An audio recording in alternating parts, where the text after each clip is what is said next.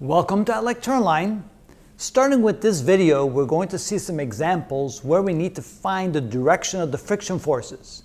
And the examples get to be a little bit more complicated, so we need to be very careful to determine the direction of these friction forces and find all of them, because sometimes we don't even find all of them. So here we have a situation where we're pulling on block 1 with mass m1, and there's a second block sitting on top of m2, and there's a coefficient of friction between the two surfaces, between m1 and m2, and there's a different coefficient of friction between m1 and the surface here. Also notice that m2 is attached to the wall with a string or with a rope here, and there will be some tension on that rope. Now what we're trying to determine here is, first of all the friction forces on m1, all the friction forces on m2, the tension on the rope here, and the acceleration of m1 due to all the forces acting on it. We're not actually going to numerically calculate them, but we're simply going to come up with the equations determining those four items.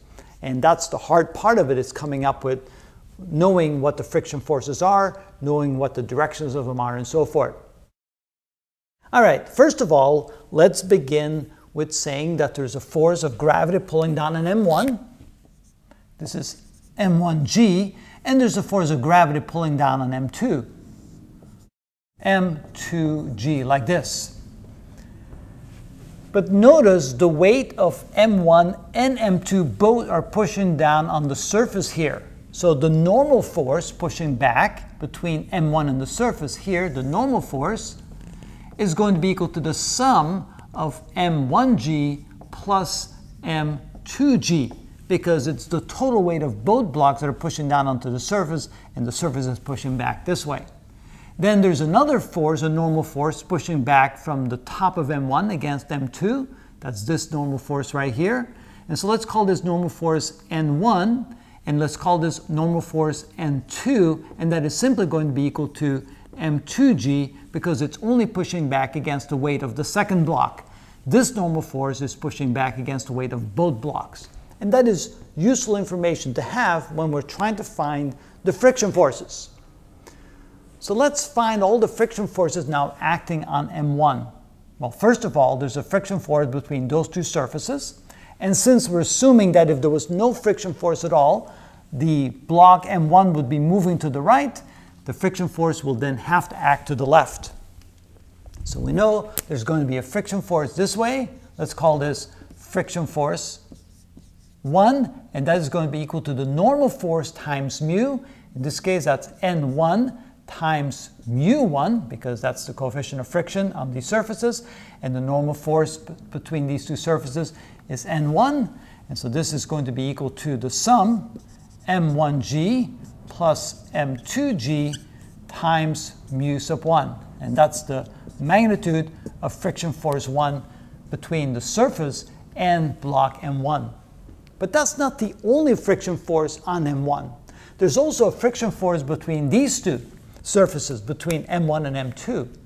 And what will be the direction of that force relative to m1? Well, again, since m1 is moving in this direction, if there was no friction at all, you know for sure that it would be moving in this direction due to the force. Therefore, there's a second friction force between these two surfaces in this direction. So let's call this force friction force 2. And that is going to be equal to n2 times mu2, because in this case, we have to take into account the coefficient of friction between those two surfaces and the normal force caused by the weight of m2. So this is therefore equal to m2g times mu sub 2. And therefore the total... And therefore, the total friction force on m1 is going to be the sum of these two. So we can say that force friction on m1 is going to be the sum of the two, force friction 1 plus force friction 2, which is going to be equal to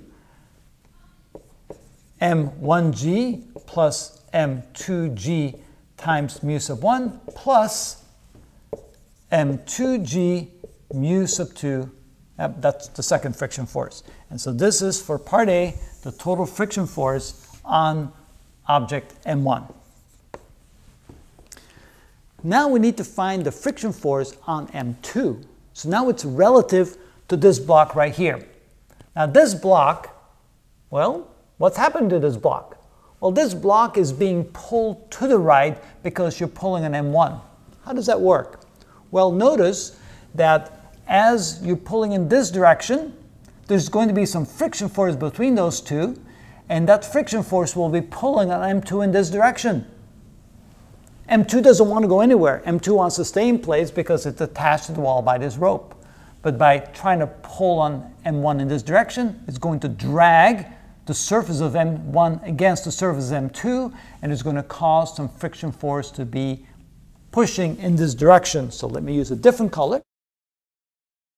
So this here, let's call this friction force 3, which is equal to, again, the normal force right here, which is N2, times mu sub 2, which in this case is M2G mu sub 2. Now what that is that is actually the force pushing on M2, trying to push it to the right. And then there's something holding M2 in place, which is the tension right here holding M2 in place. If this wasn't there, this force right here would simply cause the M2 to be moving to the right. So we can say here that the friction force for part B, the friction force, force friction on M2 is equal to force friction 3, which is equal to M2G mu sub 2. And it turns out that the magnitude of this force right here, so let's call that force friction 3, because we have it right here. So the magnitude of this friction force is equal to the magnitude of this friction force. They're equal but opposite in direction. This is the friction force on M1. This is the friction force on M2. Next question, for part C, we need to find the tension. Now notice that there's only two forces acting on M2. It's this friction force pulling to the right and T pulling to the left. And since it's not going anywhere, that means the tension T here must be equal to friction force 3 there. So tension is equal to force friction 3, which is equal to M2G times mu sub 2. And finally, now we're trying to find the acceleration of M1. So for part D, the acceleration is equal to the net force divided by the mass. The net force is all the forces aiding the acceleration minus all the forces opposing the acceleration. Of course, here we're assuming that these forces are greater than the opposing forces. If they weren't, then of course there's no acceleration. And then we divide that by the mass. In this case, it will be the mass of M1. So the acceleration is equal to the forces aiding, which would be the force F here, F, minus this friction force, force friction 1, minus this friction force, which is force friction 2, divided by M1. And if we plug in what those are equal to, that's F minus force friction 1 is this force right here, M1G plus M2G times mu sub 1, and then minus friction force 2, which is M2G times mu sub 2, and the whole thing divided by M1. And that would be the acceleration of M1, provided that this force is bigger than those two forces combined. And that's how we find the friction forces in a case like this. It's a little bit more complicated, but if you're careful about it and you take each block at a time, you can find the friction forces. And that's how it's done.